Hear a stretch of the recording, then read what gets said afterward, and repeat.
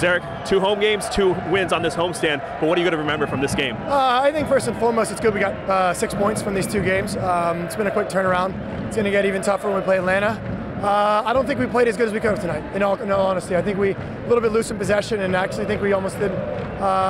We made it hard on ourselves at times. I think we got to learn how to kill games off, but again, most important thing is we got 3 points and we work forward.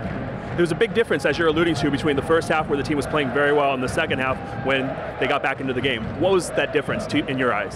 Yeah, I mean, it's tough to think. Obviously, we're going to have to go back and look at the film. Again, I think we just have to hold ourselves to a high standard and keep pushing that game and kill it off.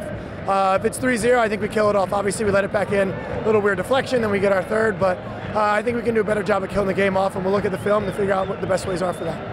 3rd game of the homestand coming up this weekend, one of the most anticipated games of the season, the rematch against Atlanta. What are your thoughts on that game now that we're 3 days out?